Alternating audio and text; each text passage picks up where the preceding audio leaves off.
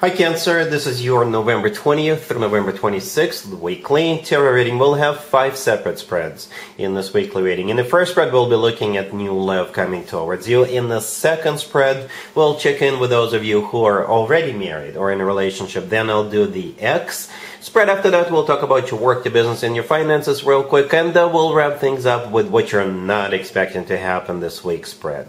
Please like, share, and subscribe to support this channel. This first spread is a new love this week. We have the 7 of Cups clarified by the 3 of Wands. Then we have the 7 of Swords clarified by Death. We have the Sun. In the potential outcome, we have the Star with the Ace of Wands and the 4 of Wands. And we also have the Queen of Cups on the bottom of the deck. You could be dealing with maybe a fire sign, Aries, Leo, or Sagittarius. We also have Scorpio and Aquarius on the table, but you could be dealing with pretty much any zodiac sign. What I can see right away, Cancer, is that either you or the person you're dealing with, in order for the two of you to move forward together, it will require bravery. One of you or even both of you will have to be brave to pull this off, to do this, because in the eyes of other people, it's not going to be okay. All right? A lot of people are going to be against it. Some people will disapprove, but you're still doing it, and you know that there is no turning back if you do this. All right? Yeah, sounds kind of mysterious, but let me explain. So we have you on the bottom of the deck, the Queen of Cups, unless you're dealing with another water sign, but most likely it's that would be you. Right? We start with the 7 of Cups clarified by the 3 of Wands, right? The 7 of Cups is a card of uncertainty and clarity. It's a card of not knowing exactly what to do or how to pull this off, or should I do this, should I not do this? Some of you could be dealing with more than one person, by the way. Right? But the 3 of Wands clarifying it, yep, you're going to make up your mind with the 3 of Wands, because the 3 of Wands is a card of somebody who made up their mind, somebody who made a decision, and it's final. In this case, there's no turning back. All right? There's no turning back, and I think you know it. And here comes the 7 of Swords clarified by Death. And it's followed up by the Sun card. Death could be a Scorpio, the Sun could be a Leo. But the 7 of Swords is not a very positive card, to be honest with you. The 7 of Swords is a card of deception, it's a card of cheating, but at the same time, you know, the 7 of Swords is a card of going against the system, I guess. The 7 of Swords is a card of somebody who runs away, somebody who is sneaking out, right? And in this case, I think this is you, again, kind of sort of going against the system, because other people don't want you to do this, other people will disapprove, but you're still doing it. You're still doing it, right? Because you're in love. That's all that matters. Death clarifying the 7 of Swords. Could be a Scorpio you're dealing with, but you know that that's it. Your life will change. If you do this, if the two of you do this, your life will never be the same again. Death is a card of transformation. All right? And on the right side of the Death card, I know the Death card is partially black, but on the right side of the Death card in the middle, there is a sunrise. This is a chapter of this is a new chapter of your life. And symbolically, the very next card that came out is the Sun. Alright, the Sun could be a Leo you're dealing with. The Sun is a card of clarity, so you're going to be crystal clear that yes, you're doing this, and yes, there could be, repercussions for some of you, but you're still doing it. The Sun is the happiest card in the deck. You know this will ultimately lead to happiness for you and your person. With the Sun card, we always feel on top of the world, we always feel in love, and all that good stuff. All right. In the potential outcome, we have the Star with the Ace of Wands and the 4 of Wands. The Star could be an Aquarius you're dealing with, but the Star is a wish come true card. Something people usually wish for, and hopeful for a very long time. Right? So essentially, it is a wish granted for you. The Ace of Wands in the middle could be a fire sign indicator, Aries, Leo, Sagittarius, but the Ace of Wands is a new beginning on the next level up. And the 4 of Wands right next to the deck is a card of a commitment, marriage. Some people call it the 11-11 card. To me personally, the 4 of Wands always reminds me of an actual wedding. And it's kind of symbolic that we have the Ace of Wands, the 3 of Wands, the 4 of Wands, right? We are missing the Two of Wands, but the Seven of Cups that the Three of Wands is, I find it kind of similar to the Two of Wands, right? This is you sitting in that energy and deciding whether you want to do this or how you want to do this, or you're choosing, right? So with the Three of Wands, you will know what you want, and the Four of Wands, yeah, that's the end game. That's the ultimate goal, and you're gonna get there. So yeah, Cancer, I hope all of this makes sense, but that's how I see this. Really happy for you. Congratulations. Cancer, if you are already married, or if you're in a relationship, this spread is for you. We have the Four of Wands, the Eight of Pentacles, the Six of Pentacles, and the Knight of Pentacles on the bottom of the deck. I don't know how many people this will resonate with, but one of you or both of you will have to work a lot, perhaps more than usual. It's a short week here in the United States, so a lot of people are getting like 4 days off, and some other people are taking the whole week off or an additional day off. You are going to be working, okay? I will still do the work, business, and finances spread separately, but for those of you who are married or in a relationship, yeah, you got work coming your way. But the good news is that it will pay off. It will pay off. Some of you, perhaps you work in like a, I don't know, retail industry or like food industry. That's when people go out shopping here, and that's when people go out eating, all right? Yeah, perhaps you work in IT, and a lot of people are going to be off, and you can do like maintenance on your network or your servers or something like that. But you will get compensated accordingly.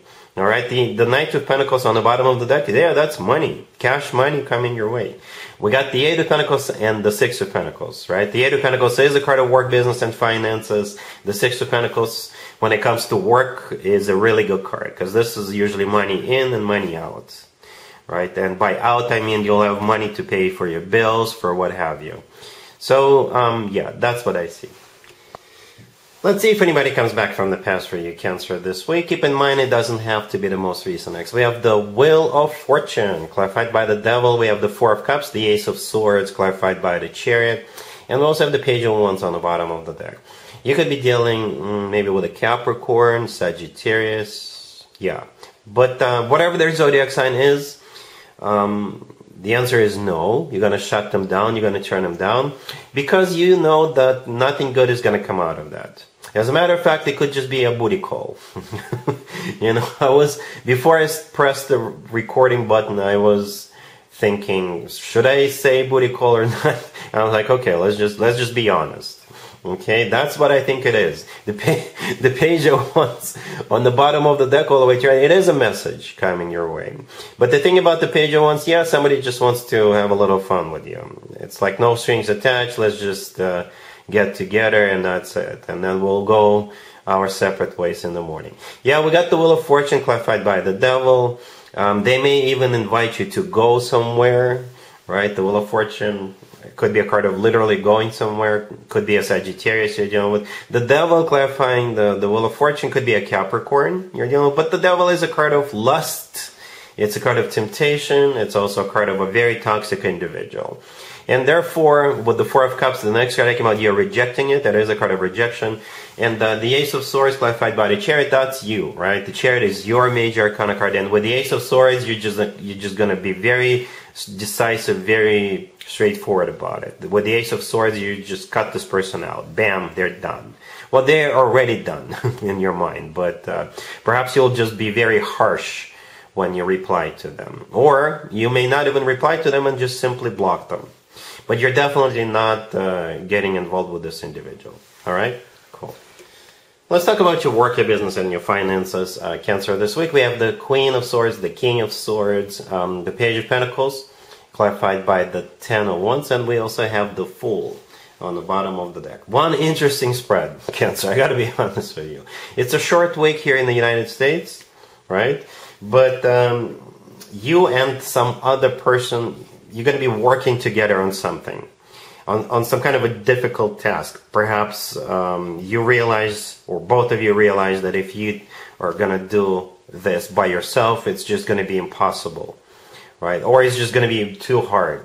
I do see you partnering up with somebody. I don't know if this is somebody who is already your partner or it's a new person. But yeah, the King and the Queen of Swords. You can be either the King or the Queen of Swords. Doesn't matter to me. You can assign the roles as you wish. But yeah, the King and the Queen of Swords are a power couple, right? A power couple. Keep that in mind. We have the Page of Pentacles clarified by the Ten of Wands. So the Ten of Wands is a card of something that's really tough on us. It's a card of a burden. It's a card of a lot of responsibilities. It's a card of that we struggle with, right? So you're partnering up because you need to tackle something, some kind of a task, some kind of a project or a mission. All right, and with the Fool card on the bottom of the deck, you're just going for it. It's a card of taking a leap of faith. It's a card of just starting something new, and at the same time, the Fool is a card of liberation. So, whereas for just one person, this could have been too difficult. For two people, a piece of cake. For two people, it's going to be a piece of cake. All right, cool. Let's see what you're not expecting to happen this week, Cancer. We have the Ace of Swords, the Emperor, the Six of Cups, and the Six of Wands on the bottom of the deck. You could be dealing with an Aries, or pretty much any zodiac sign. What you're not expecting is this Emperor showing back up. You already know who this is. This is not the same person as we saw in the X spread. This person doesn't even have to be your ex. It could just be somebody from your past, right? The Six of Cups right next to the deck is a card of a soulmate connection, but it's a card of somebody coming back from the past. And the Six of Cups usually is associated with like very warm, very loving, nice energies, right? So the Emperor is the one who is coming back. Could be an Aries. The Emperor is an Aries major arcana card. But it could be like a father figure or a grandfather figure or a figure of authority to you. It could be like a boss from your work from a couple of years ago or 10 years ago, I don't know. Or it could be like a professor from your university because they are a figure of authority to you, right? Then I think they've got something to tell you, right? The Ace of Swords, the first card that came out, yeah, they will, whatever they're going to tell you, it's going to be the truth, right? Perhaps the truth is going to come out. But again, I don't see you getting really upset about it, right? But with the Ace of Swords, they're just going to be crystal clear with their communication. It's also a card of a new beginning. Perhaps they want to reconnect with you and communicate with you more often moving forward. The Six of Wands on the bottom of the deck, it's a really good card. It's a card of victory and success. It's a card of feeling good about yourself, feeling good about what's going on. Perhaps this person just wants to share some good news about them, about themselves. All right, yeah, and again, I think you're gonna be okay with communicating with this person. All right, so that's what I have for you, Cancer, for this reading for this week. If this video resonates with you, please like it. Please also share and subscribe. And other than that, Cancer, have an amazing week.